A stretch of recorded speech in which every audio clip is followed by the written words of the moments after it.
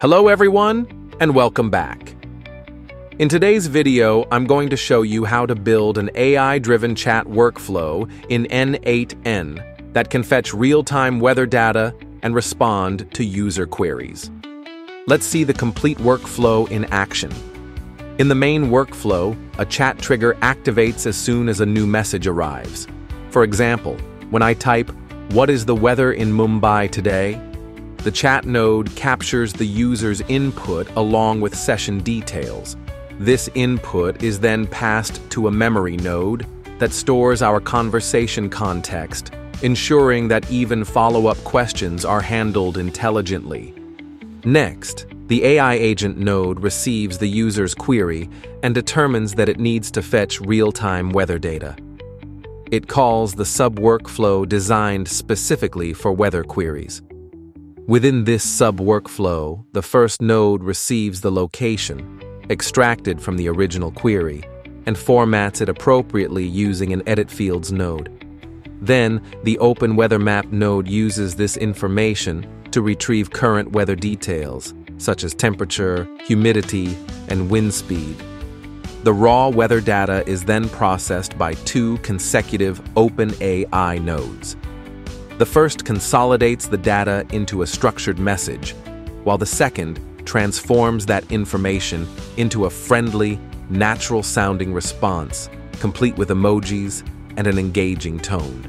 Finally, the sub-workflow sends this polished response back to the main workflow, where it's displayed to the user in the chat interface. Now let's break down each node and workflow in more detail. Chat message receive node acts as the entry point for our workflow. Whenever a new chat message arrives, this node captures it and provides essential data like session ID, action, and the user's text input. Once the chat message is received, we have all the information we need to process the user's query. Next, we route this data to other nodes to handle the conversation context and generate a response. Window buffer memory node maintains a running memory of the conversation so the AI can consider previous interactions. This is particularly useful if the user asks follow-up questions. Session ID is set using this expression, which received data from the trigger node, ensuring the conversation history is tied to the correct user session. Context, window length, specifies how many past interactions the AI should receive as context. By the time we leave this node, the user's message and session context are stored and ready for retrieval by the AI. We move on to the AI-related nodes that generate the actual reply. AI agent node orchestrates how the conversation is handled by the AI. It acts as a director, deciding when to call external tools, like the weather service, and how to merge those results into the chat response. The source for prompt, user message, field value selected connected to the when chat message received node, ensuring the user's exact question is passed in. Prompt, user message field using this expression, which referencing the text the user typed. The system message, you are a helpful assistant, which sets the AI's overarching role and tone. The node has access to the weather tool and also leverages the conversation memory from the window buffer memory node. After the AI agent processes the user's request, it knows whether it needs to fetch weather data.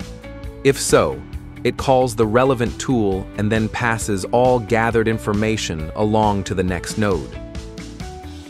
Weather node serves as the external tool that retrieves real-time weather information for a given location. Query parameter value, dynamically set by the AI agent node to the user's requested location. In our case, it's Mumbai. Workflow field points to a sub-workflow that actually fetches current weather conditions. Once the weather tool returns data, such as temperature, humidity, and wind speed, the AI agent can incorporate those details into a user-friendly response. The next step is to finalize the conversation text. Workflow input. Trigger node serves as the entry point for the sub-workflow, capturing any incoming data. In this case, it receives a single field called query, the location the user wants weather information for. Input data mode field value, set to accept all data. This ensures the sub-workflow can receive any necessary parameters from the parent workflow. Once the trigger fires, the query value becomes available to subsequent nodes, providing the location name we'll use to fetch weather data. Edit fields node reformats or renames incoming data to match the requirements of the Weather API. Fields to set ensures the sub-workflow consistently refers to the location as city. We move on to the API call next. OpenWeatherMap node retrieves current weather information for the specified city. We set operation to current weather, format to metric to receive temperature in Celsius, location selection to city, and city value taken from the previous edit fields node. Once this node completes, we have detailed weather data like temperature, humidity, wind speed, and weather descriptions. The output then flows to our AI processing nodes. OpenAI first node consolidates the raw weather data into a single query string for easier handling in the next AI step. We are using GPT-4o model. Messages instructs the AI to combine these parameters into a single output string or JSON structure. After this node, the AI returns a concise message object containing the key weather details. This object is passed along to the next AI node for further refinement. OpenAI second node takes the consolidated weather info from the first AI node and transforms it into a final, user-friendly response. This is where the tone, style, and any additional text, like emojis, are added. Role set to system, typically telling the AI how to phrase the output example. Use simple English in a friendly manner. Use emojis to describe the weather. Text field referencing the combined data from the previous AI node. Upon completion, this node outputs a fully composed message with the relevant details.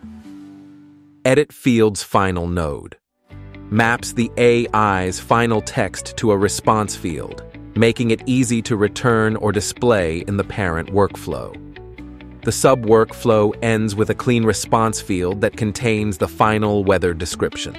This is sent back to the main workflow for display to the user.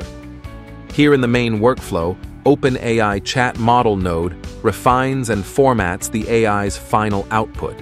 It takes any raw data or partial replies from the AI agent and converts them into a coherent, natural-sounding response. Model is set to GPT-4o. After this node completes, the user receives a polished response. The workflow then concludes, ready to handle the next user query. This automated workflow seamlessly integrates real-time weather data with AI-powered conversation. By linking together a chat trigger, context management, data formatting, external API calls, and AI response refinement, you end up with an efficient system that not only understands your query, but also fetches and delivers actionable weather insights. Whether you're checking the forecast for planning your day or integrating similar processes for other data sources, this setup demonstrates how versatile and powerful automated workflows can be in n8n. Stay tuned as we explore more customizations and advanced settings in the upcoming segments.